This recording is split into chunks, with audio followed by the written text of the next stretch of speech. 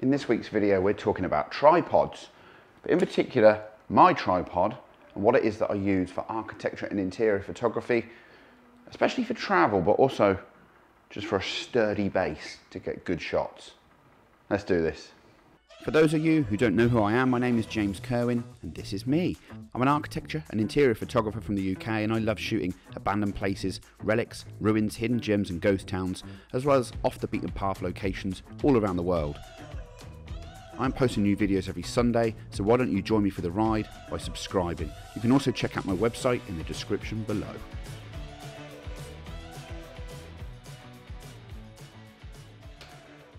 So here I am with my Benro Mach 3 tripod.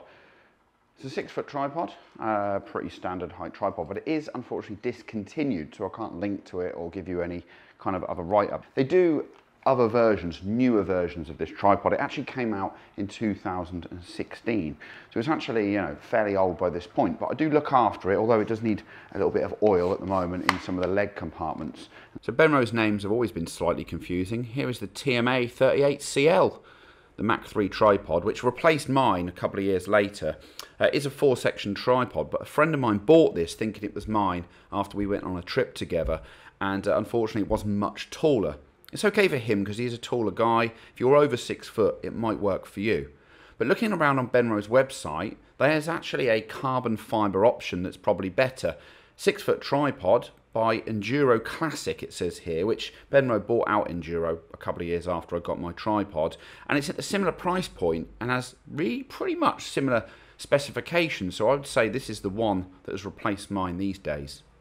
This is accompanied with a fairly new product for me, the Sunwayfoto GH Pro 2, which you see here on top of it. It's just screwed on top. It is a little bit damaged though, so please ignore any sort of warping you can see when I'm rolling the handles in this sort of discussion.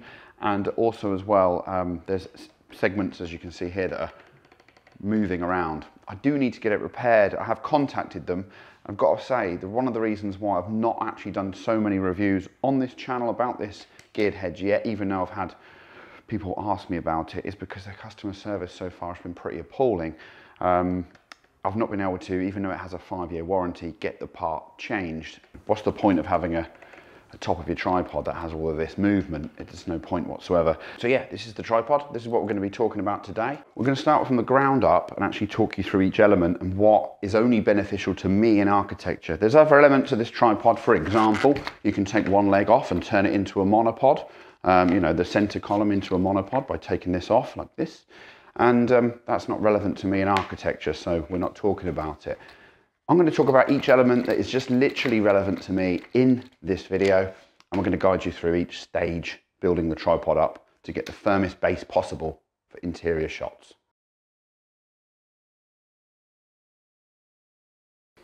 Okay, let's start at the ground then. The actual legs themselves, they are twist lock legs. Let's discuss those now. My tripod legs have certainly been put through their paces over the last 6 years, and they've come through this with flying colours. I love the twist locks on the legs, and the tripod is a joy to set up and easy to use. The tripod legs do what they're designed to do, hold the camera and lens steady even in very windy or adverse conditions, and trust me, I've been in some adverse conditions during this period. There are dirt resistant collars on the legs to prevent the ingress of dirt, and I like these a lot, but of course it's not foolproof.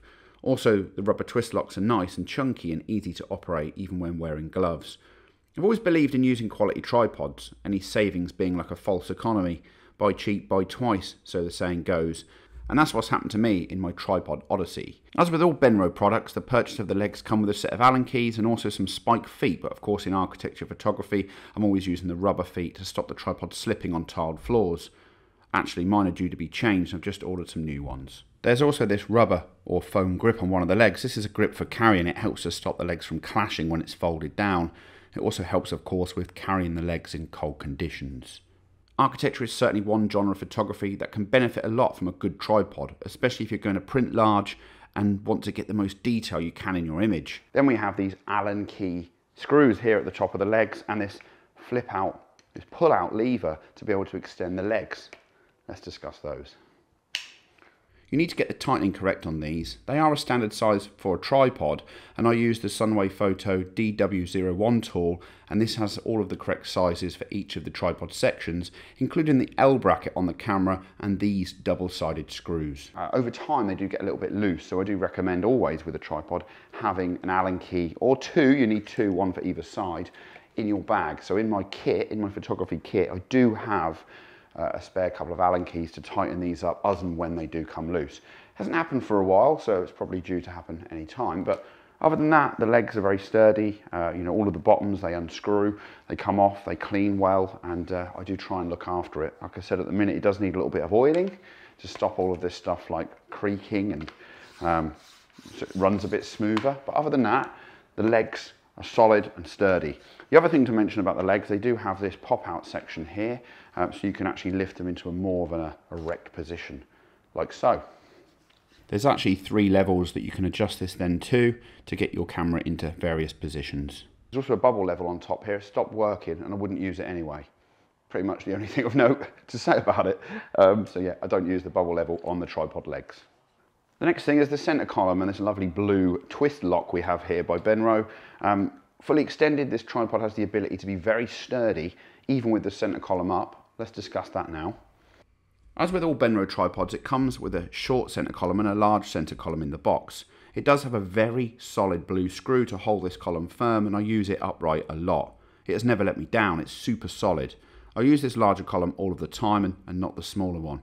There is nothing fancy about this column really. It's thick and a decent height, but not too high to increase wobble, and it can have a bag or weights hooked onto the bottom of it.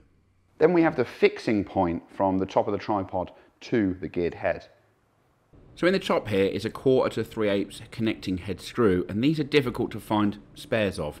But last summer I actually had to pick up another one after my initial one went very rusty. I could only find them shipped in from outside the EU, or anywhere actually, from Asia mostly to the UK. And by the way, these are a common part on many tripods, and they shouldn't need to be replaced so much, but the one time I failed to clean and dry my tripod, it seemed to catch up with me. It is easy to position if a little fiddly, especially if you've got larger hands like me. But I do find, for a firm fix into the geared head, you also need to leave at least a finger's depth for the head to screw onto, or any other tripod head that is. Now we're going to discuss the geared head, the final section of the tripod of course. I'm going to run you through how it works, how we set it up, and each of the functions of each of the handles on here. There is things to bear in mind with this. This is a damaged product, so it is due to go back and get some repair works done. However, I'm working on that, and we're still going to discuss it because I think it'll be relevant and maybe interesting to some of you. Ideal for architectural photography, the Sunwayfoto GH Pro 2 is a geared tripod head with a maximum carrying capacity of 4 kilograms. Comparable with other geared heads in terms of weight, it is made from high quality materials to keep it strong and sturdy. It weighs 671 grams. The GH Pro 2 looks cool and is good to use. The gears are super smooth, and whether you're turning the adjustment knobs in tiny increments or using the crank handles to make larger adjustments, fine-tuning your compositions is an absolute doddle. Whatever your genre of photography, a geared head has so many advantages over other head types, with perhaps the exception of sports and wildlife where a gimbal head makes much more sense. A geared head though can help you be precise, and as precise as you want to be without the frustration creeping in that other heads can cause. My architectural and interior photography work has benefited greatly from the use of a geared head. Before this one I had the Benro GH Pro 2. With these I can align my camera perfectly with verticals and horizontals to avoid converging lines of course, but also they help me to fine tune, slow down and really kind of home in on my compositions. There are edits you can do in computer, but to get it right in camera is always the best approach. And this way I can work more quickly and efficiently with the precision that these heads offer me. GH Pro 2 is easy to operate using the levers, and you can set the head by pulling out the levers on either of the large 2 buttons. By turning the knobs you can do small geared increment movements, and with the lever out you can then do huge, larger adjustments. The biggest reason for using a geared head, of course, is the actual gears, as they provide a means of which you can fine-tune your compositions. The gears on this model only cover 2 planes of adjustment unfortunately, but are well made and designed to integrate into the design without any weird protrusions spoiling the aesthetic. Other geared heads might be less pretty, but lots of them offer geared adjustments in all 3 planes of axis.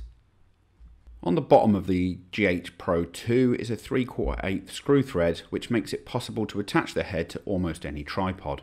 The head is also Arca Swiss compatible, ideal for most quick release plates, and an L bracket, which of course I combine this with. Okay, so the pros of this are its sleek and compact design, especially compared to my old Benro one. Smoothness and range of gearing, its range of extra little touches like the crank handles, I love those. The Arca Swiss compatibility, and its central camera positioning means you can position the camera through the centre of the tripod, great for architecture. But three huge cons are exposed gearing in some places means it's vulnerable to knocking and the elements. No integrated gearing on the panning plane, it's a shame it's not on all three axes. And unfortunately, Sunwayfoto's customer service sucks. The max load of this tripod is 14 kilograms, and I really doubt you would surpass this. A maximum height is 155.5 centimeters, and it's great for architecture, honestly. 135 centimeters without the center column erected. Folded it is 53 centimeters and weighs 1.54 kilograms, so light but not super lightweight compared to the new sort of models that are hitting the market. But it is carbon, which helps. Quickly, I'm going to move on to some essential cleaning tips for you for any tripod, actually, not just mine, but feel free to come along and clean mine if you wish. As I unscrew each of these legs, there's these little white studs at the top holding it all together. They're quite essential. They stop the leg coming out from the one above. But they do get quite clogged up with dirt, as you can see here, so I recommend giving each of them a good clean and making sure you then wipe down the legs afterwards and get all the grit out. You can also use a soft brush, like a toothbrush, in the actual screw joins as well, and then carefully place it all back together, taking care to align it all and make sure it's all in there and all the fixings are in position. Are there any negatives with this setup? Yes, there is, of course. I've had it for a long time and there's lots of pros, but there is a few things that are a bit negative, let's call it. First of all, the lock legs. They do tend to slip sometimes, or the locks aren't done up well enough. And if I'm trying to position my camera, suddenly one leg will get shorter and you'll think, what's going on here? And you'll realise that actually it's slowly receding into itself. So whether that's user error or not, you can decide.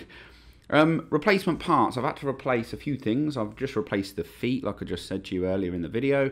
I've replaced the screw thread on the top, and also as well, I've also replaced the little pulley that holds onto the bottom of the center column for the bag. It tends to get rusty as well. But I mean, I think that's pretty normal after like 6 years of use. The Benro tripods are very similar to the Gitzo range, for which I'm really familiar because I used to own a Gitzo before these legs.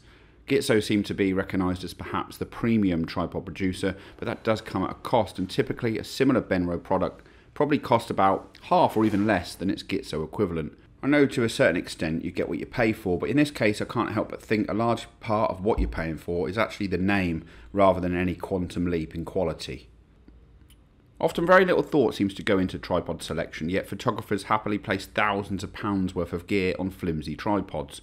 I recently saw a photographer in Cappadocia with a top-of-the-range Sony camera and a very expensive lens precariously balanced on a lightweight budget tripod. To me, this is like a false economy. You're not only risking damage to your expensive gear, camera and lenses, but also you're not getting the best results from your expensive camera and lens combination. Okay, so that's pretty much my tripod from the ground up. Exciting little video, hey? I told you. No, I've had loads of comments about this and the head in particular, what I'm using, so I thought I'd run it through on a complete video guide. There we have it. I hope you've enjoyed it. If you've got any questions, leave them below. I love the way that the channel has been growing in that way, and you've been asking lots of questions and leaving loads of feedback. Please continue to do so. That's great feedback. I love it. And next week, we're uploading another video on Sunday. I'll see you then, of course. Until then, enjoy the rest of your weekend. Bye for now.